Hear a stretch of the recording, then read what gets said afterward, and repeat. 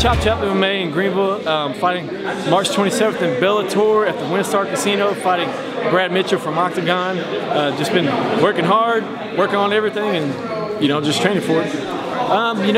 He's a real good boxer. We've actually trained with him before. I've rolled with him before. I didn't get to spar with him because I was hurt whenever he came down, but I watched him spar and stuff, so that was years ago. But he's good. He's a good boxer, got good timing, has a lot of power for the weight class. So just got to keep moving, keep my footwork, keep my kicks, and just keep the pace up high. And I don't think he can keep up my pace, so that's the game plan. It's always good because you get that nervous feeling of the unknown. You spar with the same people all the time, no matter how good they are. You're so comfortable with them that you don't get that nervous feeling. So when you spar with a bunch of new guys, you don't know what they're going to do, what they're capable of. So it's always good to kind of get that, because that's what it's going to be like in the fight.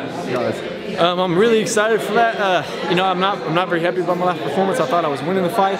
Could have won the fight. It was, I didn't have the confidence mentally. So I've been training, harder than I've ever trained, and that's what's building my confidence back up. Is just getting in the gym. And I'm very excited to go in there against a top gym, a top guy like Brad, some guy who's been around the sport a long time, and just go out and show what I'm really capable of doing. I don't just want to win. I want to make a statement. So that's the game plan. I can expect a good fight. I don't think Brad's going to be backing up. I'm not going to be backing up. We're going to be swinging. We're going to be fighting, stand up, ground, clinch work, everything. So it's going to be a good one.